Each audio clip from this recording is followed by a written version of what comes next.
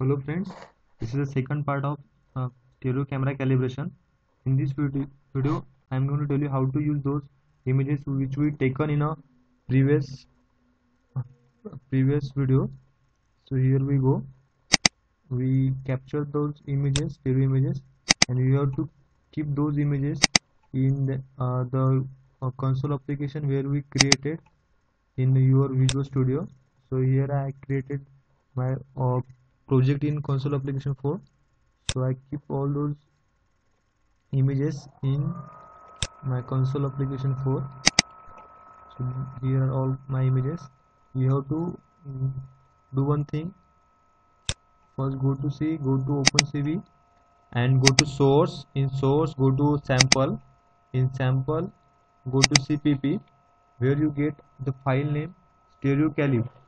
This is one of the important file.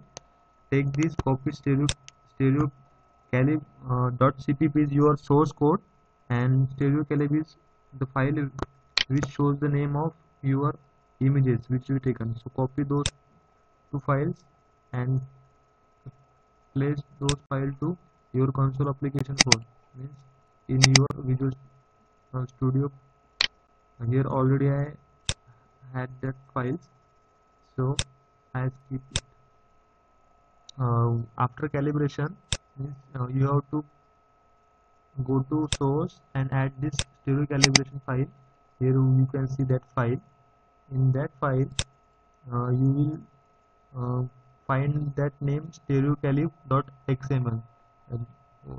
That was the name of your file, and size 9 by 6 shows you the inner corners of your that chessboard.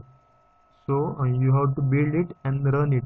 Now first, to save time, I already run this program, and I'm directly going to show you your output of this uh, file. So this is your RMS error, it's showing 0.84.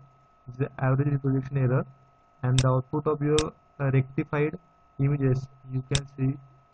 So like that you will get. So you have to match these corners of your images. Your chessboard you will match like this.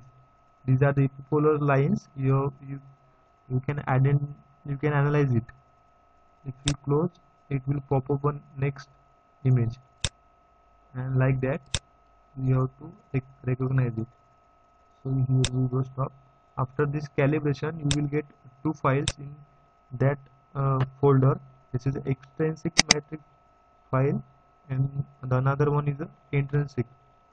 So you can see that R matrix, T matrix, rotational translation matrix we will get.